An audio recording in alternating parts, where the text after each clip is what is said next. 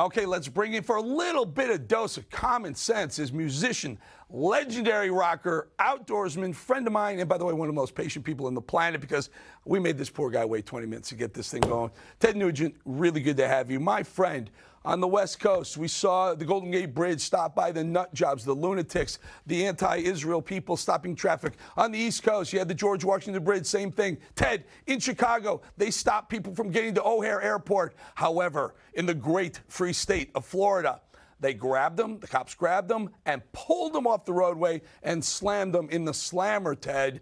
You couldn't get a better example of the difference between red states and blue states, my friend.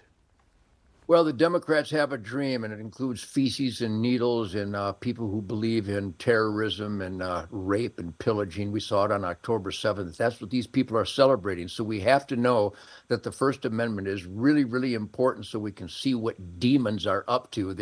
They aren't afraid to show themselves. What we're witnessing here is abject soullessness, just cruelty and evil and rotten to the core. These people are obviously guilty of spiritual inbreeding and cannibalism. But I got to tell you, we the people in Texas meet with our sheriff and our chief of police and our state trooper commander. I was just training again today. We just like to shoot because aim small, miss small, martial arts discipline is good for the soul no matter what, just competition and plinking.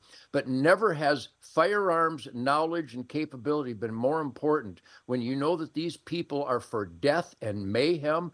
How wonderful is it? Number one, thank you for having me on because your truth, logic, and common sense is my truth, logic, and common sense, and it's alive and well in red states, in Republican-run jurisdictions where crime is stopped. We won't let that happen here in McLennan County, Texas. We have warriors, fire breathers in law enforcement and just my ranching buddies, my hunting buddies, the music store guy, the guy at the granary.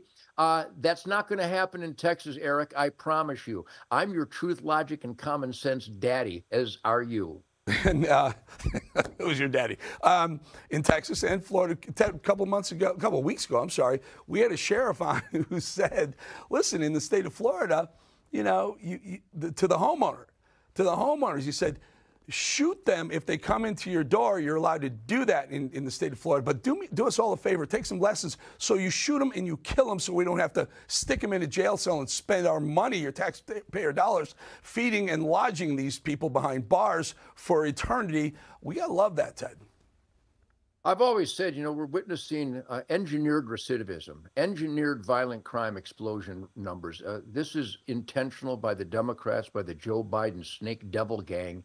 And I got to tell you, aim small, miss small is not just good for recreation and just training, but self-defense is more important than ever. I got to tell you, if the guitar player can have meetings with all my elected employees and all my law enforcement employees, they work for me. They take an oath to the Constitution. They work for We the People, and they're all on We the People constitutional side here in McLennan County, Texas. So, Eric, I implore everybody out there, you've got to have a relationship, a communication, a regular communication with your law enforcement and your elected employees to let them know that you won't let this happen. We won't let the perverted drag queeners in McLennan County. We're just not going to let it happen. We know our school board. We're not going to let child molestation and pornography in our schools. We're not going to let people come into mom and pop businesses and fill duffel bags full of merchandise and run out. I really believe that, well, everybody believes that we won't allow